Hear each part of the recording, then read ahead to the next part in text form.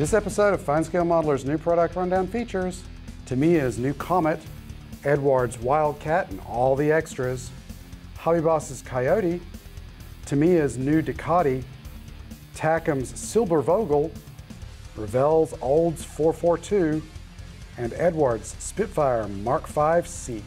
New product rundown brought to you by HobbyZone USA, your source for hobby storage solutions, hard to find hobby tools, and aftermarket modeling needs.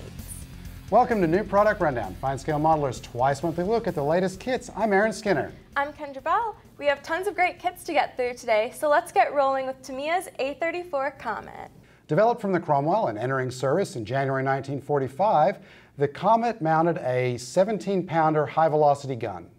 It served in Northwest Europe in the closing months of World War II and in the British Army until 1958 and other countries till the 1980s. The lower hull builds from the belly, a lower rear plate, and nose, front, and rear internal bulkheads with some details molded on, and inner and outer sides that sandwich the road wheel arms of the Christie suspension. Nicely molded, the road wheels feature separate hubs, as do the idlers and drive sprockets. Return rollers and sharp link and length tracks finish the running gear. Remaining hull parts include the glacis, vertical plate for the driver and bow machine gun, upper panel with turret mount, engine deck with separate hatch and screen, and optional styles of Normandy cowling, as well as the rear. The driver and machine gunner's hatches are separate. After the fenders are attached, they get two-part front and single-piece rear sections, as well as partial sand skirts, stowage boxes, and tools. Tow cables are solid plastic with separate ends. The turret comprises a top, bottom, sides, front, with canvas-covered mantlet that fits the one-part main gun with two-part muzzle brake. Small details and a bustle-mounted stowage box finish the turret. The commander's and loader's hatches are separate and can be posed open. Well-molded and posed figures fill the openings. Clear plastic is used for the turret spotlight. A small decal sheet supplies markings for two 11th Armored Division Comets in Germany in spring 1945. There's not been a plethora of Comet kits on the market, so this is a welcome release. Add to that the fact that this is a Tamiya kit and I expect it to fly off shelves. Here's a kit that has been eagerly anticipated by many, Eduard's 1/48th scale Grumman Wildcat. This important World War II U.S. Navy fighter has only been kitted in this scale a few times, notably by Monogram, Tamiya, and HobbyBoss. Eduard's initial release represents the F4 F3 with non-folding wing and four 50 caliber machine guns. Just when you can't imagine Eduard's surface detail getting any better, along comes this kit with a combination of petite raised and recessed rivets and panel lines. The wings show the same detail with nice flap actuators and shell ejection ports underneath and sharply outlined inspection and ammunition hatches. All the control surfaces are separate. The unused taller rudder indicates there's an FM2 on the way. An area of Wildcats that has been hit or miss in past kits is the landing gear. Eduard's attention to detail shows in the firewall that includes sturdy spars to attach the wings, engine mounts, attach it to engine equipment, oil tank, operating chains, and the legs. The engine features two cylinder banks, push rods, and optional reduction gear housings. 3 different cowls are provided. Cockpit detail includes the open floor and rear bulkhead, seat, rear frame with headrest and front frame with instrument panel, and side consoles. Photo etch metal fret provides optional instrument panels, seat belt, throttle quadrant, and intake screens. The clear parts include optional windscreens and different parts to pose the sliding canopy open or closed, as well as the belly windows and lights. Masks are provided. Decals supply markings for 6 Wildcats. A yellow-winged bird from USS Ranger, a pre-war Marine fighter with maneuver markings, Butch O'Hare's plane in which he shot down 3 Betty bombers in one mission, a Marine Wildcat on Wake Island flown by Captain Henry Elrod, a Navy bird from VF-42 aboard USS Yorktown in May 1942, and a Marine fighter used in the Battle of Midway. As the Wildcat shows, Eduard continues to delight with its offerings. What's in this box will produce a first-rate replica. But if you want to raise the detail, Eduard has you covered. As an alternative to the kit decals for panels, there's a set of 3D printed decals with glossy dials. Or you can replace the entire panel with a 3D printed pre-finished panel and the frame it mounts on from the Brasson line. Also in the Brasson line, there are 2 sets of wheels, early and late, with cast resin mains and 3D printed tail wheels. There are 3 styles of the latter. In addition, you can replace the plastic parts with finely printed resin exhausts and barrels for the machine guns. The kit's flaps are molded in the up position, but if you're up for a little surgery, you can install Eduard's photo-etched brass flaps that include framing for the flaps and their bays. As we said at the outset, this has been an eagerly anticipated kit, and looking at it and the available details, I'd say it was worth the wait. In spring 2021, we took a look at HobbyBoss's 1/35 scale Jackal high mobility weapons platform, a video you can check out in the link in the description. HobbyBoss has followed that up with the larger but closely related Coyote Tactical Support Vehicle, which is designed to accompany the Jackal on patrol. The 6x6 vehicle sports a large flatbed cargo area to haul combat supplies.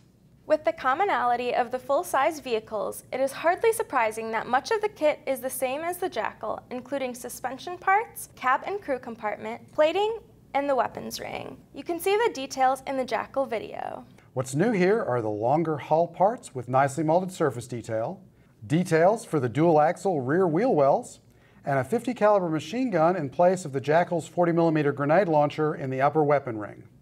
Decals and color diagrams show markings for 2 British Army trucks. Warning placards and dashboard dials are included. This is another cool AFV with a Mad Max vibe, and it would look really neat sitting next to a Jackal in a diorama. We have another new kit from Tamiya, a 1/12 scale Ducati Superleggera V4. Powered by a 988cc engine developing more than 220 horsepower, this bike can reach 200 miles an hour easily. Only 500 of this exclusive lightweight Italian superbike will be produced.